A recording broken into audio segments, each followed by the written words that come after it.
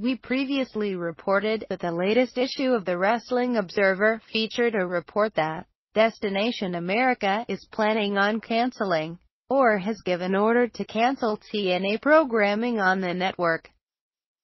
Dave Meltzer of The Observer mentioned that the cancellation was a decision made before Impact Wrestling's move to Wednesdays, starting June 3. TNA creative member and Smashing Pumpkins frontman Billy Corgan responded to these reports, and replied to a comment made by Sign Guy Dudley Lou D'Angeli of ECW fame.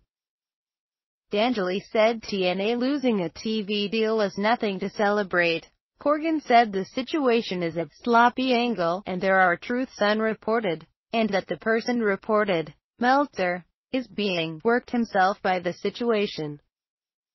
Corgan also said he speaks from experience, in that Meltzer has made claims and reports without statement before, including against Corgan himself.